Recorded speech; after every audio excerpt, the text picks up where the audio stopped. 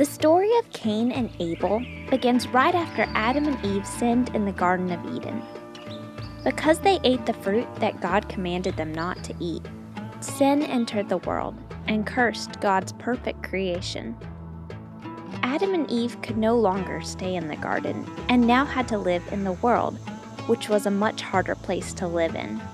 The ground produced thistles and thorns, which made it harder for them to farm for food. Pain, suffering, and death were now a part of life. It was after Adam and Eve left the garden that they had 2 baby boys. The oldest was named Cain, and the youngest was named Abel.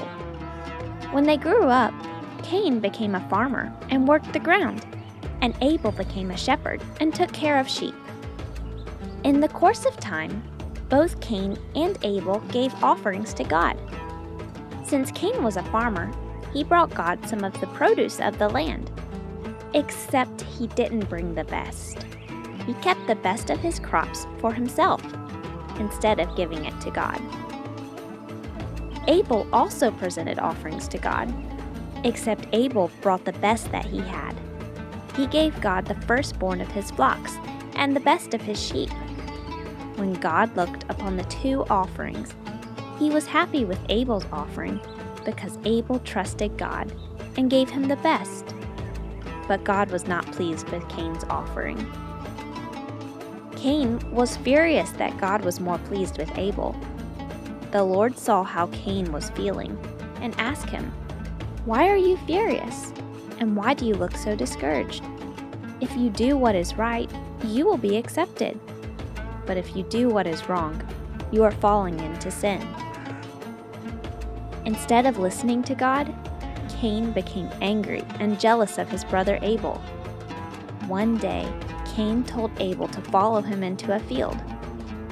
Once they were far away, Cain attacked Abel and killed him. God saw everything that Cain had done, but instead of telling God the truth, Cain lied about his sin. God was very sad about this and told him that because of his sin, he would curse the ground that he worked and it would never produce any crops.